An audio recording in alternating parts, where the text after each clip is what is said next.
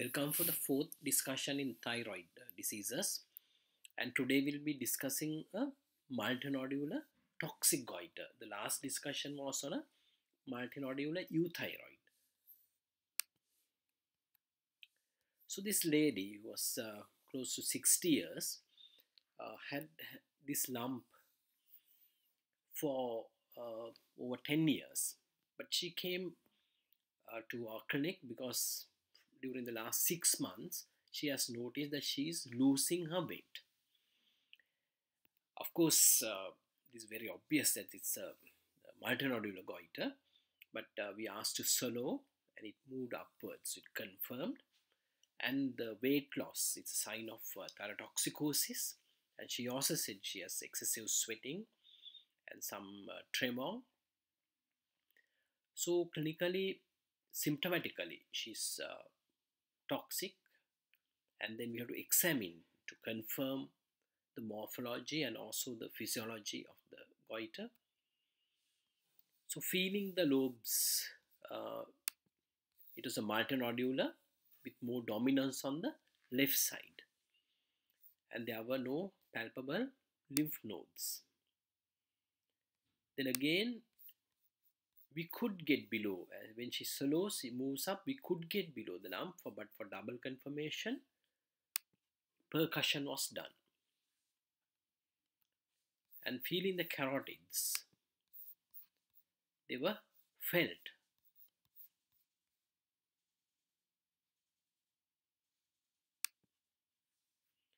Her pulse rate was 120 beats per minute, and also she had a tremor. There was no bruit heard. We looked for eye signs, and these are the eye signs that we are looking: thyrotoxicosis, and she had none of them. There was no lid retraction, there was no exophthalmos, and the eye movements were normal, and there was no chemosis. Most of the time, these eye signs are seen in Graves' disease. And also, eye movements, we checked, as I said earlier, it was normal. So, the clinical diagnosis is a toxic multinodular goiter. There's no retrosternal extension, but when we felt the trachea, there was a slight shift to the right side, with the left side being dominant. So I made a clinical diagnosis, and the confirmatory investigations are straightforward, as we have discussed earlier. So the full thyroid profile was done, and both T4 and T3 elevated with a lower TSH. Ultrasound confirmed that is a multinodular goiter, and there was no retrosternal extension. There were no suspicious nodules, and therefore we didn't do FNAC, and also because there was no retrosternal extension, we didn't do a CT. So we have now confirmed a multinodular with toxicity. And as I discussed earlier, there are only two principles. Remember, in the management, everybody needs medical management, and then the nodular goiters needs ablation. So we started on carbazole, and as I discussed earlier, the treatment methods, we started on a dose according to T4, T3, and after 1 month we reviewed the thyroid function test, so you can titrate the doses. The other way I discussed, which some people may use in a large goiter like this, is a block and replacement, where you give a high dose of carbazole with a physiological dose of thyroxine.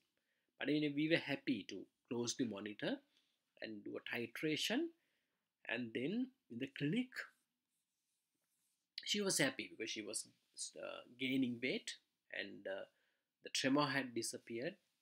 She was feeling more comfortable. The excessive sweating was not there, and the repeat thyroid functions, they were normal. So then, as I pointed out earlier, so medical management, you have got the patient control, and the person needs ablation. So there are two forms of ablation possible. One thing is surgery.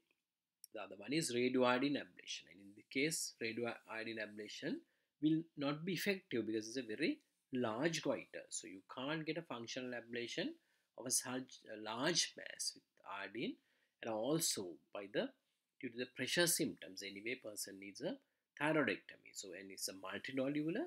So, therefore, we did a total thyroidectomy on this patient. And immediate post-op care, as I discussed earlier, of course, monitoring, and then they can be fed early, mobilized early, and also one point, until the day of surgery, the carbamazole has to be continued. And just couple of days before the surgery, we did a T3 T4, which is normal, because it's absolutely essential that the person is fully euthyroid prior to surgery, because if you operate on a toxic patient, there's a risk of pushing the patient into thyrotoxic crisis. So after the surgery, carbamazole was stopped. There's no point, it will not act the entire gland is removed, and anyway you have to stop carbamazole after your surgery. So we stopped, and of course we started on a dose of thyroxine. We initially started with thyroxine 125. After 1 week, the patient came to look at the histopathology, and it showed evidence of a toxic benign goiter. And then 6 weeks later, we did a TSH to titrate the thyroxine dose we are giving. The TSH was in the mid-range, so we continued on 125, and I advise the patient to come annually to the clinic to get a TSH level done. So to sum up, a person with a large multinodular goiter, toxic, so we have managed medically, and once the patient is euthyroid, we have done a total thyroidectomy. In contrast, if you get a patient who has a small multinodular goiter with toxic, first you have to confirm with your thyroid function and scan, and your initial therapy will be the medical management, and then the ablation. If it's a small gland like this, you can do radioiodine ablation. So anyway, initial therapy will be medical management with the carbamazole and propranolol, and once the patient is euthyroid, we will arrange for the ablation. And because it's a small gland, one can do radioiodine ablation. That's better, because you will not undergo the complications of surgery, the risks of surgery rather. So for the radioiodine ablation, we stop the carbamazole for 2 weeks and give the patient slightly toxic range, where the hyperfunctioning cells are again active, and when you give the radioiodine, the toxic cells will take the iodine preferentially, and there will be preferential ablation.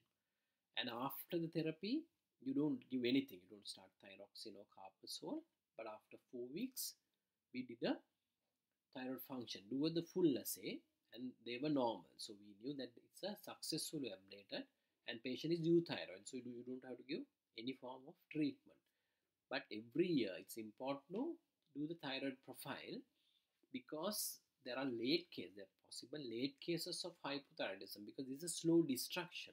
Sometimes later person may become hypothyroid, in which case you have to start on thyroxine, and this follow-up has to be lifelong, because even very late cases of hypothyroidism can happen. So to sum up, a small multinodular goiter with toxicity, first to control medically, and then because it's a small goiter, your ablation is with radioiodine, and for that you stop the carbamazole for 2 weeks, and then you have to evaluate. In our patient, it was a successful ablation.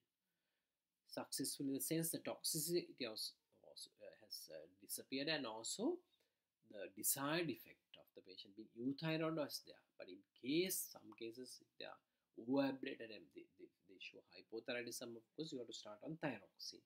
In case the ablation is not adequate after 4 weeks, you can do a second ablation. But if second ablation also fails, of course the patient will need, because it's a multinodular goiter, a total thyroidectomy. So this is how you manage multinodular goiters with toxicity. Again, 2 principles: medical management and ablation. And for a large goiter, ablation is total thyroidectomy. For a small goiter, ablation could be radioiodine ablation.